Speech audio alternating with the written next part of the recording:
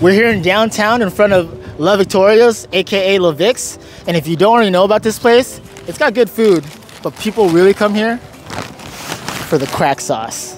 So this has been the most craziest requested sauce from all over. I know people who got stuck in TSA in Atlanta, couldn't go through because TSA wanted this sauce.